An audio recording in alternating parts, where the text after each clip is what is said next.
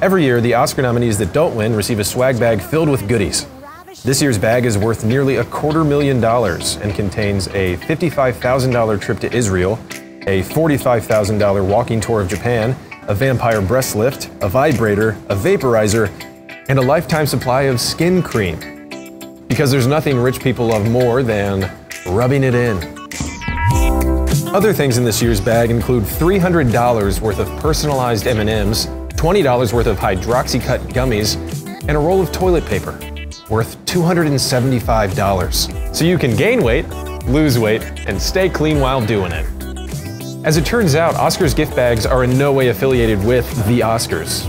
The Academy stopped handing out gift bags in 2006 after getting in trouble with the IRS. Nowadays, the bags are put together and promoted by a marketing company called Distinctive Assets. But yeah, this is their consolation prize. So if they're sitting at home right now, sad that they didn't win, which of course they are, this will be a nice little consolation prize. Please take this the right way, but that seems a little over the top. And the Academy has actually filed a lawsuit against the company for trying to associate itself with the Oscars. The Academy last week filed a lawsuit against the Los Angeles-based Distinctive Assets, accusing the gifting group of promoting the bag as official Oscar swag. Basically, the Academy doesn't want to look bad by endorsing pricey vibrators and vaporizers, because the last thing the Oscars need is a controversy.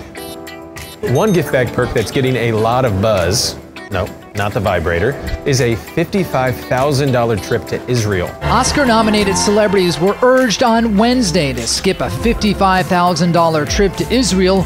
They're playing a very significant role for the Israeli government. Some people are arguing that the trip is essentially asking celebrities to pick a side in the Israeli-Palestinian conflict. The Israeli government earlier this month confirmed it was funding $15,000 to $18,000 of each 10-day trip as a means of offsetting news coverage of the country's troubles. The price of the gift bags has nearly doubled every year since 2013.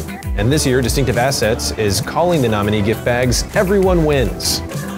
Well, not everyone. And the best actor is... Oh my God, I knew it. It's a 5-way tie. All the white guys.